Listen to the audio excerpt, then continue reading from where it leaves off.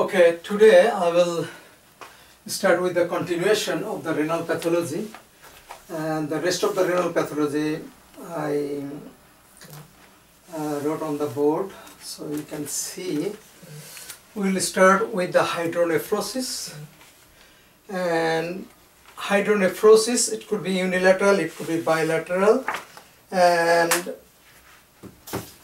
we will discuss details about the hydronephrosis, because lot of patients you will see hydronephrosis, and hydronephrosis can be detected while the baby is in the uterus, before birth, after birth.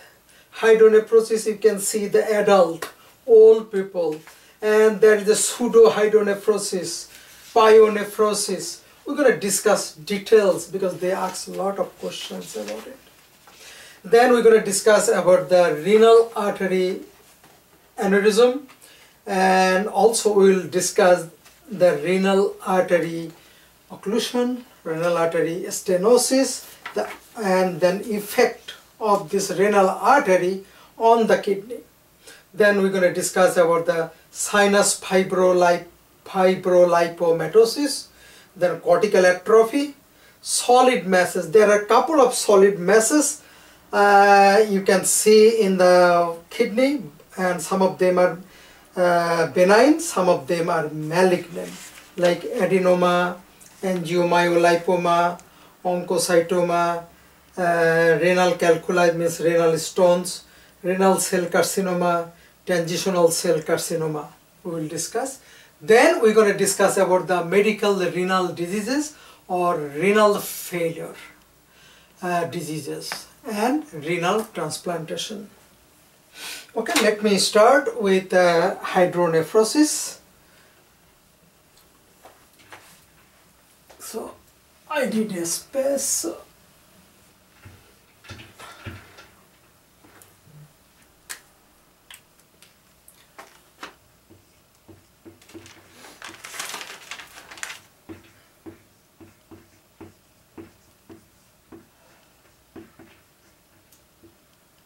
Hydronephrosis. Hydro means watery,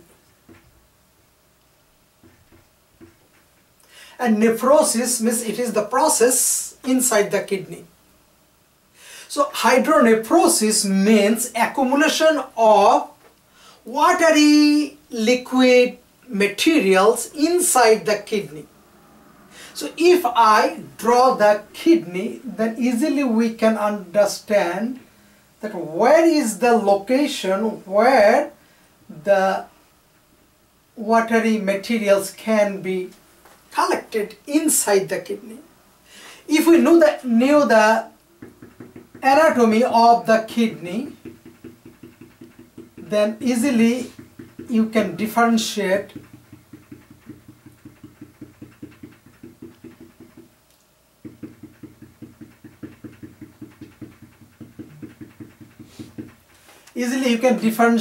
that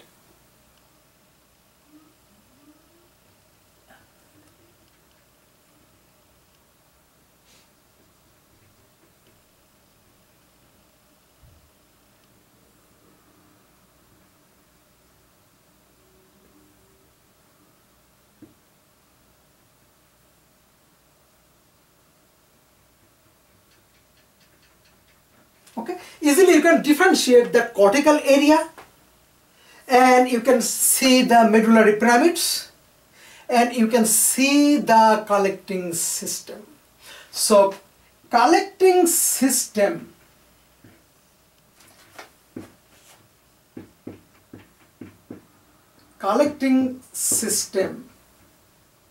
these are minor calyx,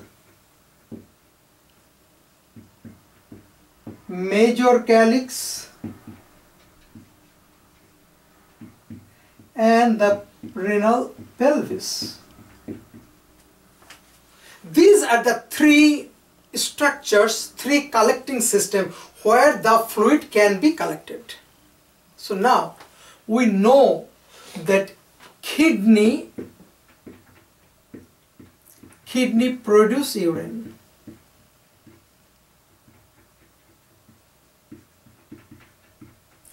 And urine is a watery substance. And the kidney, the urine starts coming from the medullary pyramid to the minor calyx, then major calyx, then renal pelvis. So this is the pathway. It will come down, then it will go into the ureter, and from the ureter it will go into the bladder. So it is the bladder, and from the bladder it will pass through the urethra. Okay? To understand the hydronephrosis, you have to understand up to this level. And if it is a male, then there will be prostate gland here.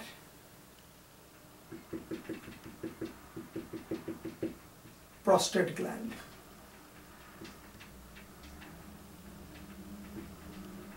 Prostate gland. So now, urine must go out. Urine cannot be stored in the kidney. Urine can be stored in the bladder temporarily, and urine that has to come down through the ureter into the bladder. And when the bladder is full, the urine must pass through the urethra. Otherwise, what's going to happen? Bladder will be super distended. So then, if the bladder is distended and the bladder pressure is greater than the ureteric pressure, so then urine will get reflux into the ureter. We call it, and the ureter will be dilated, we call it hydroureter. Okay? When the ureter is dilated, ureter will be dilated, then we call it hydroureter. So, what do you mean by hydroureter? What kind of water is it? It is the urine coming from the bladder. Why the urine coming from the bladder? Because the pressure is too heavy. No, because the outlet is obstructed. Urine could not pass through the urethra. There is some obstruction. So this kind of obstruction could be bladder neck obstruction due to this stone. If it is a baby, newborn baby, then posterior urethral valve, PUV. And prostate can compress the urethra, BPH, benign prostatic hyperplasia, can close. So as a result, the urine cannot pass. There might be a stenosis in the urethra because of the infection, like a gonorrhea can cause obstruction. There might be a stone in external meatus, posterior shadow, you will see.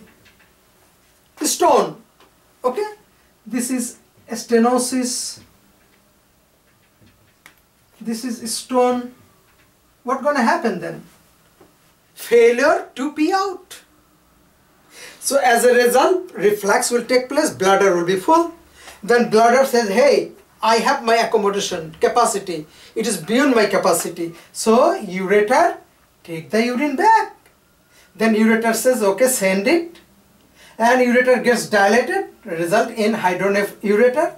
Then ureter is saying, hey pelvis, take the urine back. Why? I couldn't dump into the bladder. So then what will happen? The pelvis gets dilated. Then pelvis, when pressure is too much, then major calyx and minor calyx all will be dilated. And this is urine. So background urine will be sonolucent. Sonolucent means anechoic, dark. So now, this hydronephrosis could be this is the introduction that how it gonna happen. So now we'll discuss the hydronephrosis could be unilateral, could be bilateral. And what are the causes of unilateral, what are the causes of bilateral? And what are the causes of hydronephrosis in before birth, after birth, and adult and old age. So now, if there's a unilateral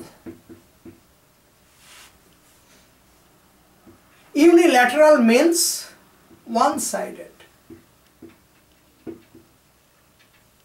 Okay, now I will show you that one-sided means unilateral hydronephrosis.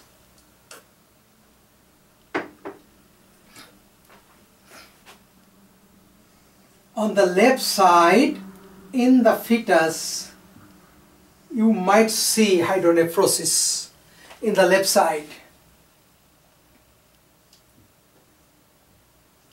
Okay, so this is left side in fetus.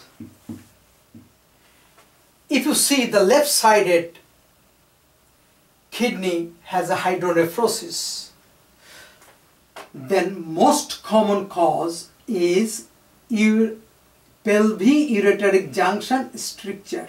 So if this is the pelvic,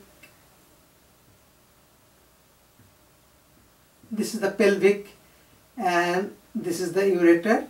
So if there is a stricture where pelvic-ureteric junction,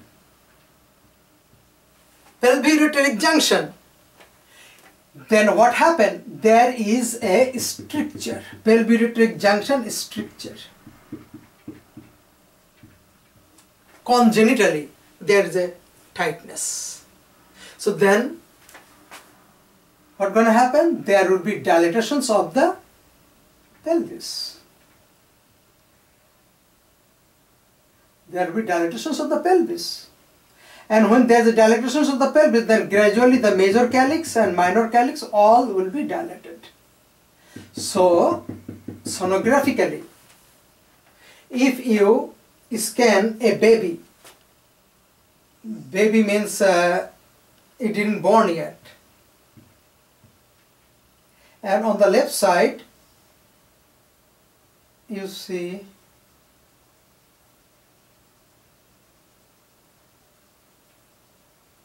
the renal pelvis is anechoic. It should be less than 1 centimeter AP measurement. AP measurement means if you measure from here to there, it should be less than 1 centimeter. Usually it is 4 millimeter, 5 millimeter, 6 millimeter like that. But you got greater than 1 centimeter, then it is declared as a hydronephrosis. This is the fetus. And it is found on the left sided. The right sided kidney, like this, it is nice looking.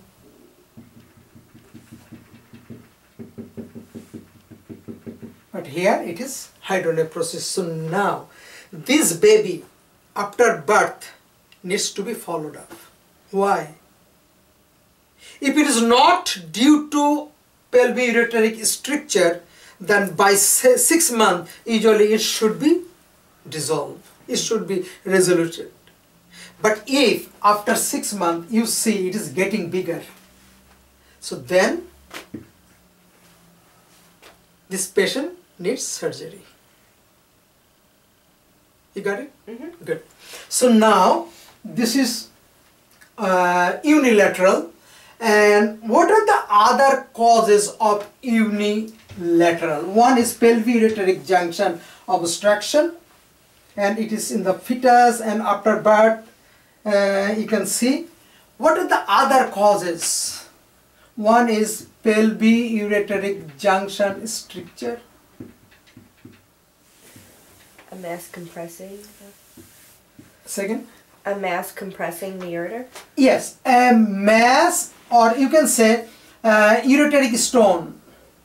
Ureteric stone. Okay, one-sided ureteric stone. You can say pelvic stones. Then you will see the ureterovesicular junction obstruction. Ureterovesicular junction obstruction. Another is ureterocele, well, unilateral. Ureterocele.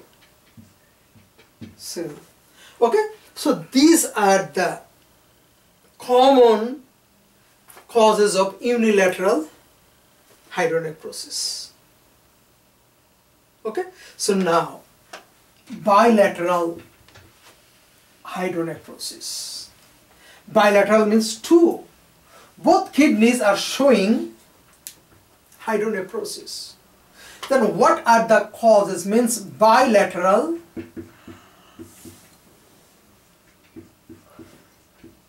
hydronephrosis means two-sided. If it is two-sided, then you have to understand there must be a common cause. Normally, we know that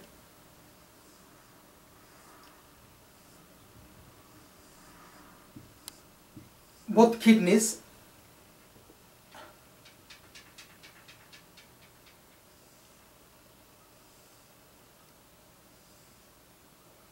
are coming down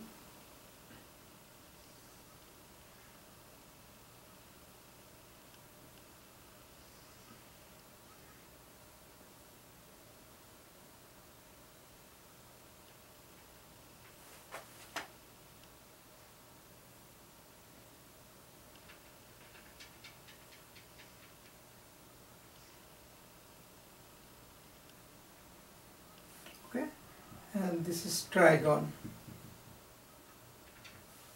So this is right kidney and this is left kidney. So if both kidney has a common cause, what is the common cause? So let me give you the idea. If both kidneys having stones and blocking the renal pelvis, so then what's going to happen? The minor calyx, major calyx, all will be dilated. All will be dilated. So this is one of the cause of bilateral hydronephrosis. If there is a stricture of the pelvic-ureteric junction, there is a stricture, so then pelvic-ureteric junction stricture. So this is stones. Now, if the ureter, both ureter are stenosis at any places or occlusion,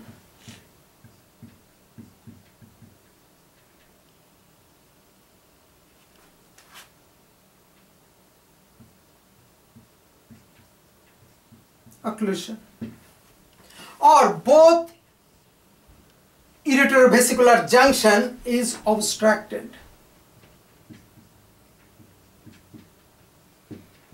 Ureterovesicular junction. Acha.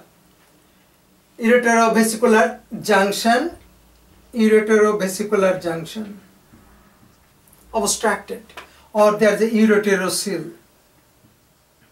So it could be bilateral. Now, if there is a stenosis or blocking of the outlet obstruction of the bladder, so then what will happen? Bilateral, because the urine cannot pass. And if it is a male, adult male or older male, so this is prostate gland.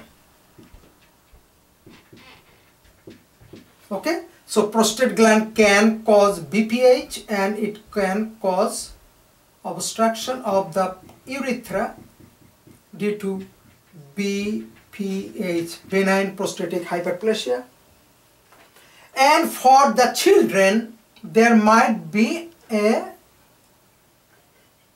posterior urethra valve, PUV. Posterior urethra valve can close this urethra and cannot pass out.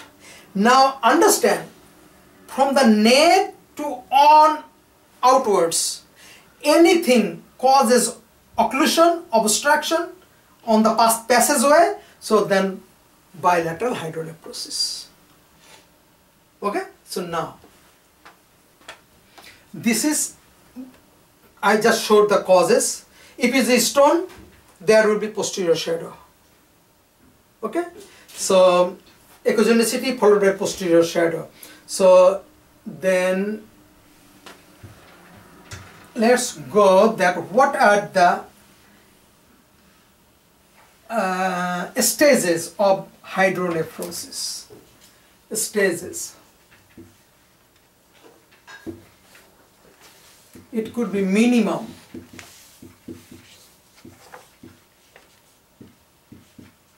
mild,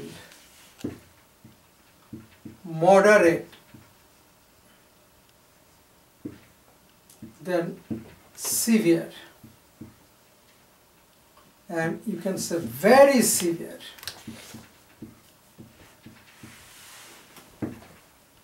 Okay, if it's a minimum is what? No. Negligible. It is there, but negligible. Minimum, if this is the kidney, then you are getting the kidneys, renal pelvis. This is renal pelvis, and you found that the renal pelvis is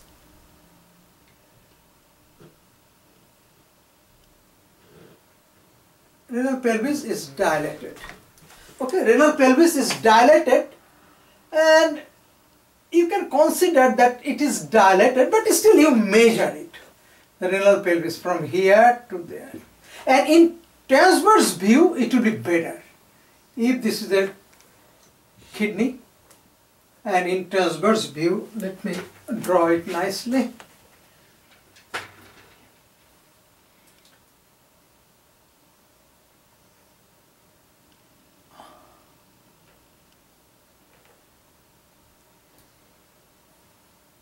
Okay, so now if this is a transverse view, understand. So this is anterior, this is posterior, this is right, and this is left. Okay, so now you will see the renal hilum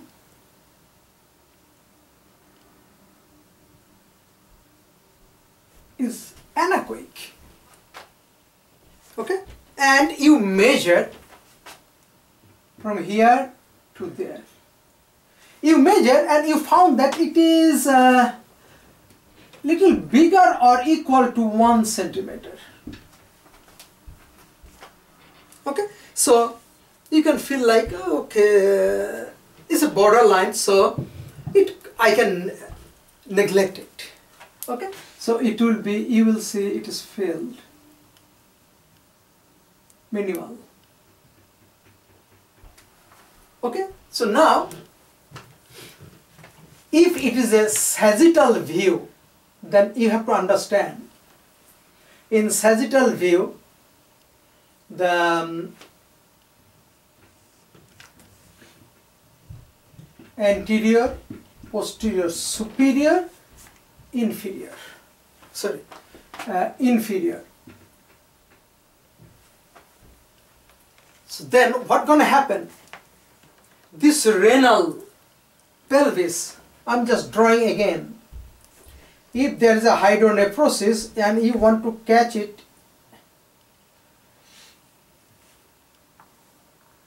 in sagittal view, so then you have to understand the orientation.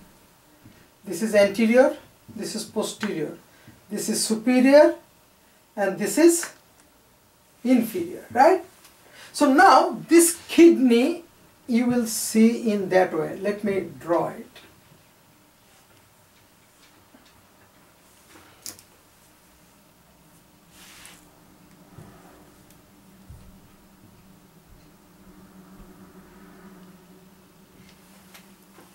Okay, so this is upper pole, superior. This is lower pole, inferior. And the ureter is running towards the inferior, right? And you see, usually ureter we don't see, right? But if you see the ureter is dilated and it is anechoic, so you have to notice it. And you measure the ureter at this level, and if it is once just greater a little or equal to the 1 centimeter, you can say it is a minimum. Okay, so now it is getting enlarged. Mile, it would be greater than 1 centimeter, and it is inside the renal pelvis. Okay, so it would be inside the renal pelvis. That means renal pelvis is only dilated. Okay, let me draw the mild one.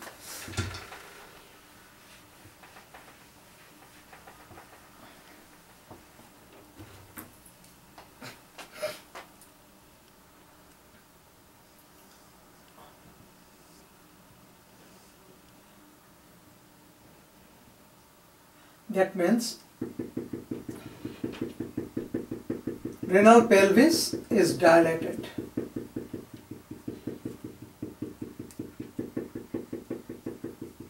So this is mild. The major calyx is not yet dilated. So now moderate. How does it look like? Moderate would be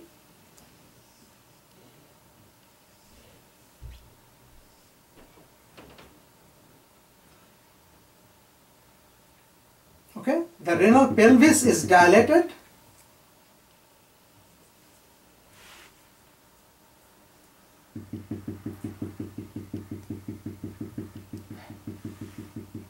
And the major calyces are dilated too.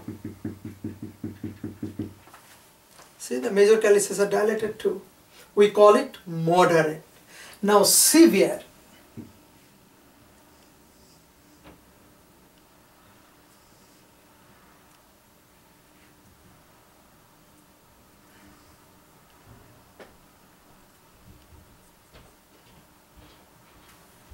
In severe condition, you will see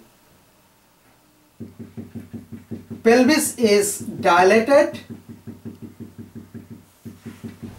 major calyces are dilated, and minor calyces are dilated too. That means all collecting systems are dilated. Severe.